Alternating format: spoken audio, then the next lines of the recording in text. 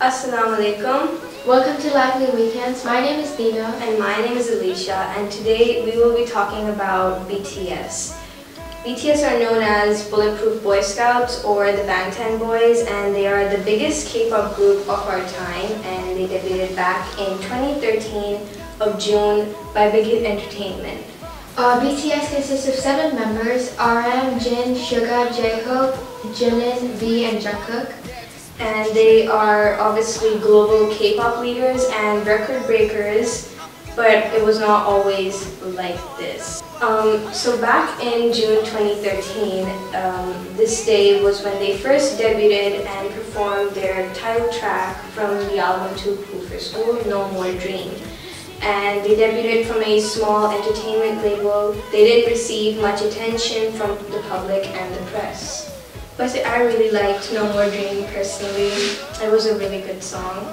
It was pretty good. It was one of their... In 2014, they released their song Boy in Love, which was one of the most famous songs in South Korea, and it was their start of their recognition. It was actually a really cool song. It was very energetic and it had a really catchy beat. And apparently it was pretty relatable for TI. And it debuted at number 3 on the Billboard album charts. I'm not sure about that, but I think that happened. They didn't know of that, but it was pretty awesome.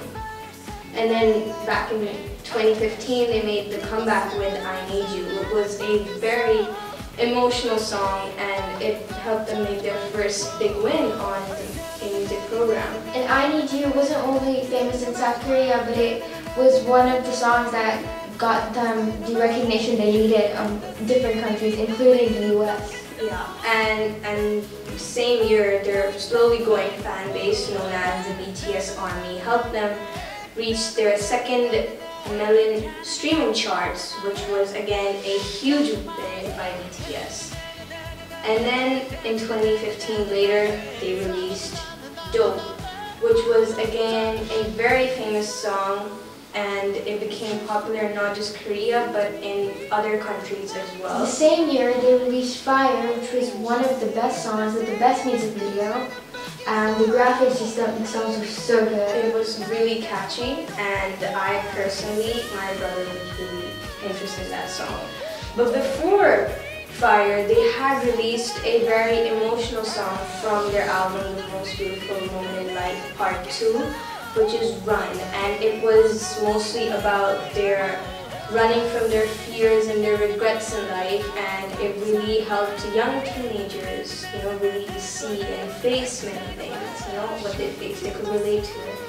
So that helped them reach number 1 on the melon charts in South Korea too, and again gaining more popularity in the US. In 2017, they released Spring Day, which was one of the best songs, which talk about friendships and how you go through different stages, and it was just so emotional. It was really emotional. It's one of the best songs, and every time I listen to it, I cry. Some of our friends, they really loved that song. I mean, it's super emotional for them. But before that, in 2016, they released their Wings album, their title track, Blood, Sweat and Tears. It was their first big win when they took home the first Dasang Award, which is an award in South Korea, obviously. And have you watched the music video of Blood, Sweat and Tears? It is so good. It is really good. It's amazing. I mean, all the music videos are amazing, but Blood, Sweat and Tears really, jumped, and it was really at their height. And their fan base at that time grew so much. It had never grown that much prior to that any time. And then in May 2017, they released DNA, which was one of their most famous songs in the US, and it was the one that took them into the Billboard Hot 100 charts. That was their first ever dive in the Billboard chart 200 and 100 at number 67. They were invited to the Billboard Awards and won their first ever Social Artist Award. I saw that award ceremony. It was epic. And during this time, they also had tours and concerts in the US, and let me tell you, the stadiums were filled. They were filled, and it was really overwhelming for them as well, because Love Yourself was truly a touching album for me. Which basically conveyed the message to not think about people and what they think about you, and love yourself and speak yourself only. Exactly, which was one of the first out of 3 albums which they did of this series. And at that time of the award ceremony, like, the artists were all like gathered around. They didn't know who they were, but they were applauding for them because they did such a big win, and it was huge because BTS inspired, you know, all of them, and they were inspired by them, and watching all those artists applaud for them was huge for them. And right after DNA, which is when famous Western artists started to become their fans and started to talk about them more, which is how they were recognized more by other fandoms and stuff, which is a really big thing for them. Yeah. And then in 2018, their title track Fake Love from their second Love Yourself album, Tear, again topped the charts of Billboard 200 at number 10 on the Pop 100 charts. And this was again a huge success by the artists, like always. But it didn't really, this time they were really overwhelmed by all this success, but that did not stop them from working hard and continuing their music and message. And as their fandom grew at that time, they would get more hate than ever before, because people did not appreciate a South Korean group that did not speak English to be that famous worldwide. Yeah. Which was really heartbreaking for some. Exactly. But then it really helped them grow strong in that time, because 2018 was a really hard time for BTS. They even thought of disbanding. And when they won the award of Artist of the Year, they started crying. I watched that and I was so emotional after. They started crying and talking about how they were planning on disbanding, which is so upsetting. Yeah. And Fake Love, I think, really proves that message. It is a lovely song. It is beautiful. Then in 2019, they teamed up with Halsey, who is a very famous Western singer, and they released the song Boy With Love. This song was one of the best. It was their first ever big win in 2019, because it was a song that reached 100 million views on YouTube, the fastest within a day. Yeah, almost within a day. And it was the most streamed YouTube video in 24 hours, which was an insane record for 2019. And not only did it debut #1 on the Billboard 200 charts, it became their 3rd album to do in less than after a year of success of the 2018's Love Yourself Tear. And right after that, after teaming up with Halsey, many other Western artists started to, try to get them to team up with them. They had done so many collabs at the time. Yeah, which is when they also released the song Who and what's the other song? Make It Right With Love, which is such a good song. They were really great songs, absolutely. And then it also made their first Korean act. They were the first Korean act to, sell #1 albums in UK, Australia, New Zealand, and in the US. And during this time, they were invited to so many American talk shows. And so many. Although they did not, most of the members did not speak English. They had to learn the language. Yes, they were still getting invited, and no one would, question their success. In 2019, I think by that time, a lot of people around the world became more accepting of the diversity that BTS brought and listened to their message as a lot of other celebrities. For example, John Cena, who is a huge fan of BTS, as we all know.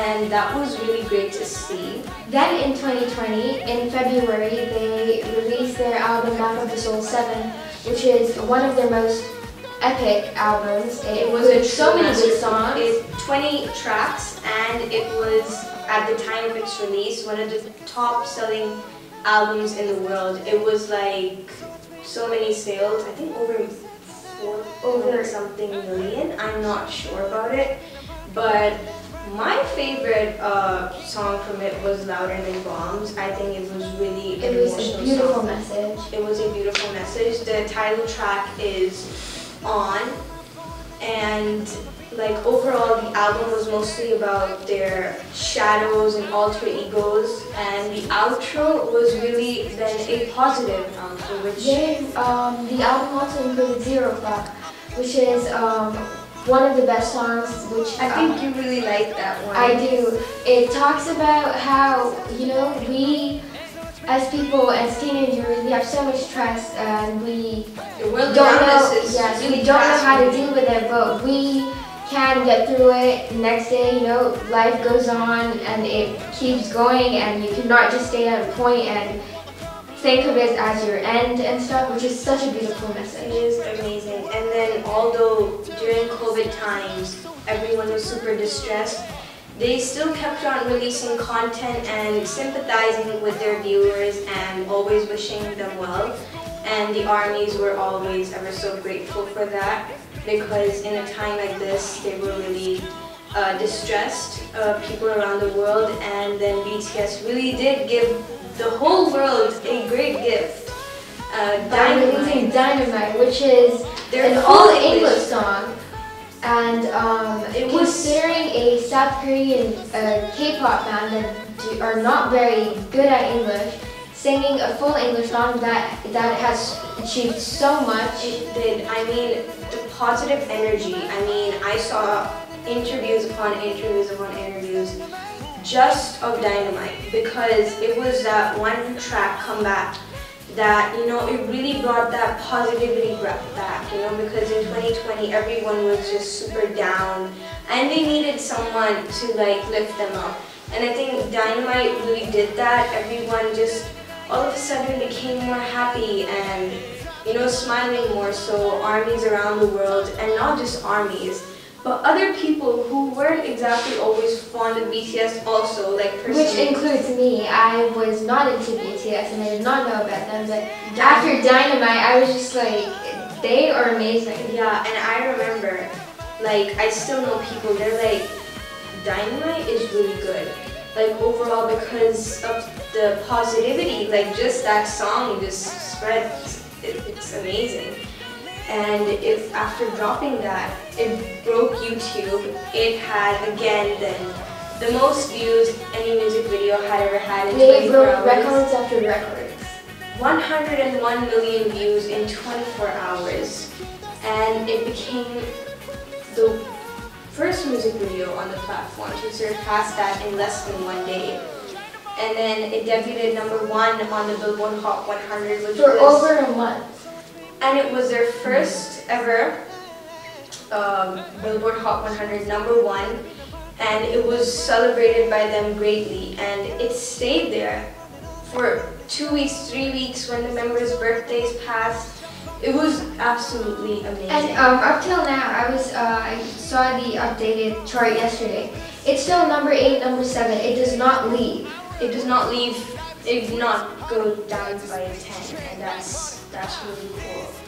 And of course they are the first all South Korean group to ever reach that benchmark, which is again amazing. On November 20th, BTS released their latest album B, a beautiful remedy which filled comfort and understanding into the hearts of those who struggled during the pandemic.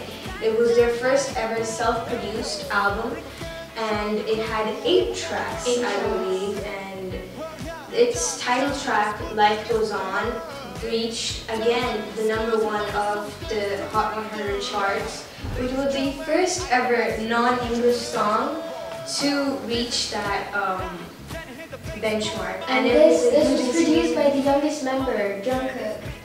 Oh my god, wow. And honestly, Life Goes On is such a good song to just listen to in the car when you go along, and I honestly really loved it. And some people just started crying after listening to it, which was just really emotional to watch. And the album itself obviously topped the 200 Billboard charts and making it their 5th album to do so. And personally, my favorite song from the album was Fly to My Room. It is a very calming song. I like This Is the Best, and it was such a beautiful song. It was a great song with the best bridge. It had a great bridge. I think it was their best bridge out of any of their songs. And the bridge was made in what, 30 minutes? Wow. I mean, I must applaud Jimin for writing that. And that wraps it up till, for now, BTS all of their achievements in life. During this time when Dynamite released and everyone knew that no concerts were possible and ARMYs were sad, BTS themselves were not enjoying this, they decided to do an online concert, which is I think the first out of all most online concerts which BTS did. They did Bangtan. They had online tickets and people streamed it. It was so beautiful. They put in all the effort they could, even though they knew that ARMYs were not in front of them. There were like 700,000 plus tickets booked, which was the most for any online concert ever booked. And that was obviously an insane record.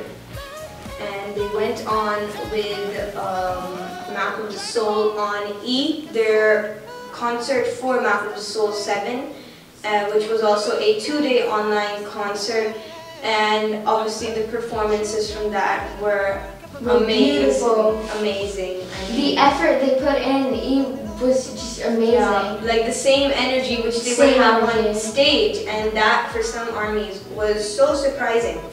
And then later on, during the year end, Dynamite, because of Dynamite, one of the best things that has ever happened was that they got nominated for the Grammys, which is the best thing. They really wanted, they had been invited to the Grammys in 2019, and they really hoped, even in 2020, that they'd be nominated next year.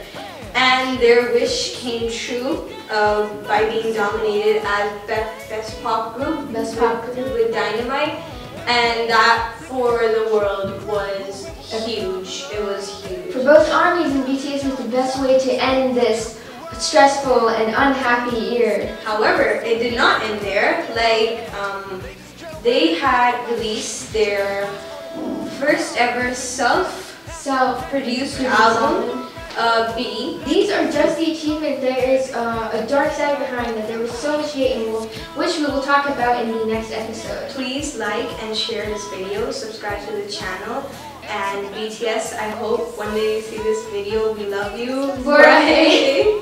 Bye bye.